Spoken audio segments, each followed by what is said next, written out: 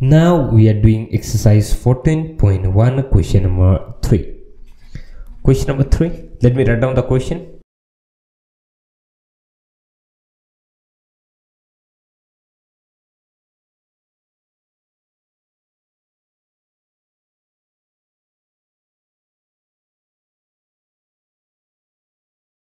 So here is the question. The question given is the performance given in grades of 45 students of a class are as follows.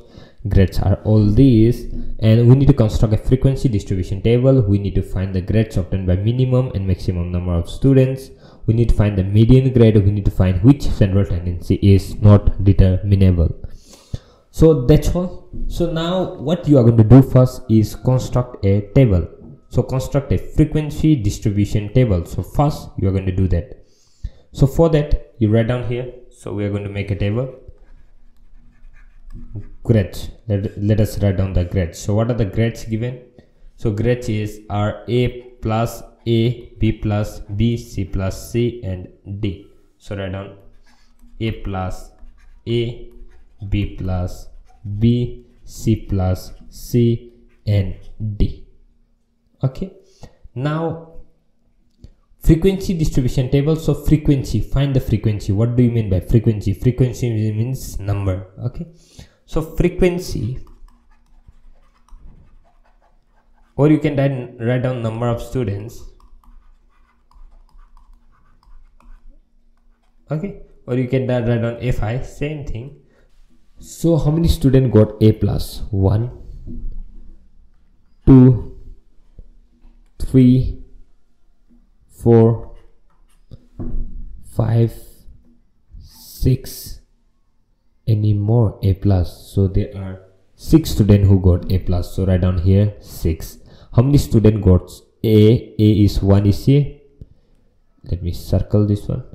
So this A 1, 2, 3, any more 4, any more A? Yes, here is 1. So 5. So 5 students got A. How many students got B plus? So find out B plus. 1, 2, 3, 4, 5, 6, 7, 8, 9. Any more? So okay, here is 1, 10. So 10 students got B plus. How many students got B? Find out. 1, 2, 3, 4, 5, 6. Any more B? 7, 8. So there are 8 students who got B. How many students got C plus? So C plus is 1, 2, 3, 4. So there are only 4 students who got C plus. How many students got C? 1, 2, 3, 3 and 4, 5, 6, 7, 8, 1 here 9. So 9 students got C. And how many students got D? Check it out. 1, this is 1, 2, 3, only 3 students. So write down 3.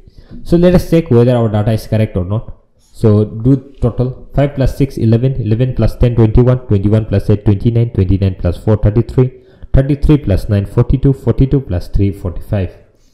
So we got total as 45, and we know there were 45 students. So our data is correct. Now next, we have constructed a frequency distribution table. For 1, we have completed. Second, the question is asking us to find the grades obtained by minimum and maximum number of students. So therefore, grades obtained by maximum number of students is So here the maximum number of students is 10, right? So B plus is the grade obtained by maximum number of students, and therefore the grade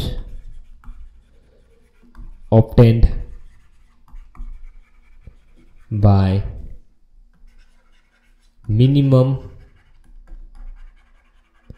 number of students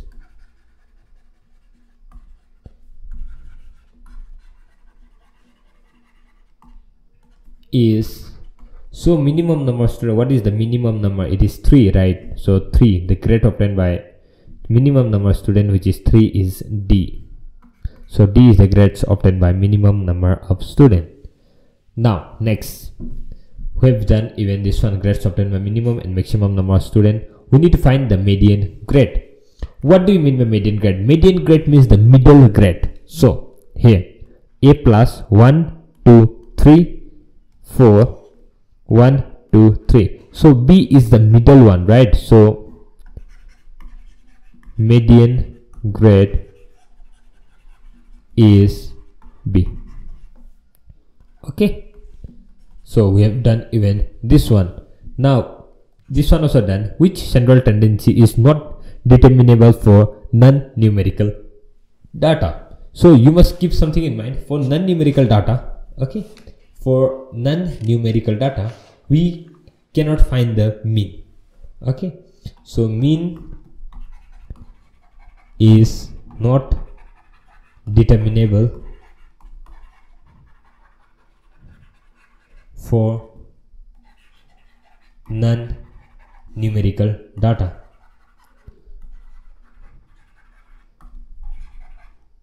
Non-numerical data. So can you find the mode? Yes, mode means the grades obtained by maximum number of students. This is mode actually, and median grade we have found out, and we don't know mean. Okay, in order to find out mean we need to know total of grade. So we don't know how to add all these grades, right? So mean is not determinable. I hope you understood this question. Thank you so much. We will meet in next video.